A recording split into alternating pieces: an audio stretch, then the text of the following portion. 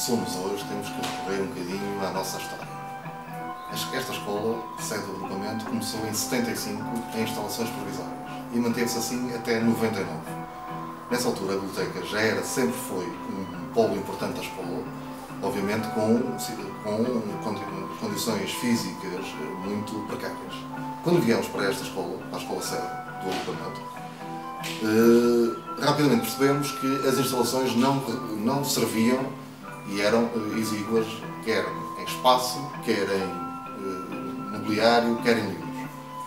Há 3 anos que viemos para estas instalações e com as pessoas bibliotecárias já nessa altura, a biblioteca ganhou outra dimensão que não tinha, não podia ter. De facto, hoje, esta biblioteca, esta e a da RBE de Eiras, constituem 2 polos dinamizadores de cultura.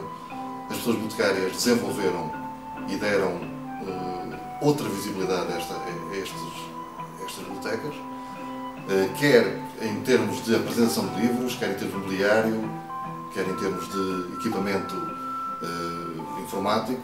De facto, nós hoje temos uma biblioteca dinâmica, uma biblioteca virada para a comunidade, para os alunos, onde os alunos a procuram e onde sabem que podem aprender. Aprendem não só a ler e a escrever, mas também a utilizar ferramentas informáticas de apresentação, porque aqui, durante muito tempo, decorreu um projeto em que ajudava os alunos a pesquisarem, a encontrarem as coisas que precisam na net, a sabê-las apresentar, utilizando ferramentas disponíveis. Dos variadíssimos concursos em que participámos e que ganhámos, há um que eu gostaria de destacar. Trata-se da candidatura que foi como candidatura de mérito, reconhecida pelo Ministério da Educação e Ciência, em que de facto catapultou a escola para um nível superior. Eu espero que essa candidatura, porque se mantém para o ano, continua a ser desenvolvida para o ano, continua a ter todo o empenho da equipa da biblioteca e das pessoas bibliotecárias. Espero sinceramente que as pessoas bibliotecárias se mantenham. Tenho a certeza que só com uma equipa empenhada é que nós poderemos continuar a ter o sucesso que tem tido esta biblioteca, porque se trata de sucesso de facto, quer em termos académicos, quer em termos da forma como a escola tem lidado com a biblioteca e a biblioteca tem lidado com a escola.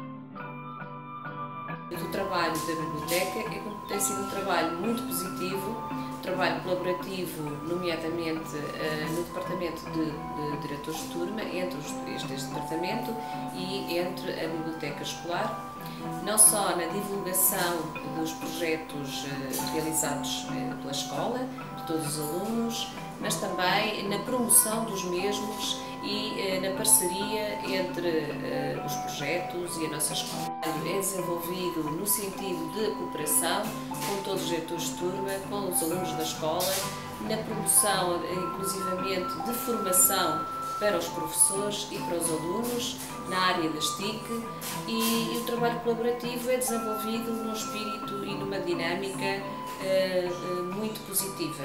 Desde o 4º ano que aprendi a pesquisar na internet e a fazer trabalhos no computador com a ajuda das professoras bibliotecárias. Na biblioteca aprendi a trabalhar com as TIC e os trabalhos que faço são mais divertidos. Posso partilhar os meus trabalhos na web com os meus pais e colegas.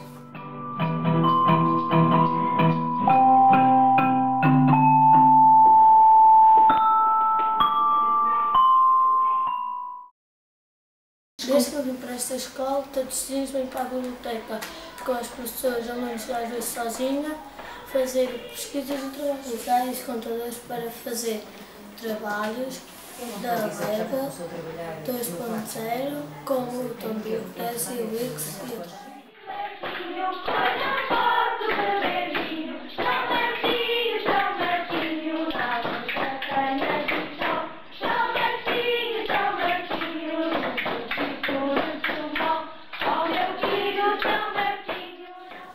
Neste agrupamento e relativamente ao primeiro ciclo, as professoras bibliotecárias dinamizam muitas atividades e projetos apoiadas em parcerias externas. Outra mais-valia da biblioteca escolar é o trabalho colaborativo em contexto de sala de aula, que é um fator de motivação extra para os alunos.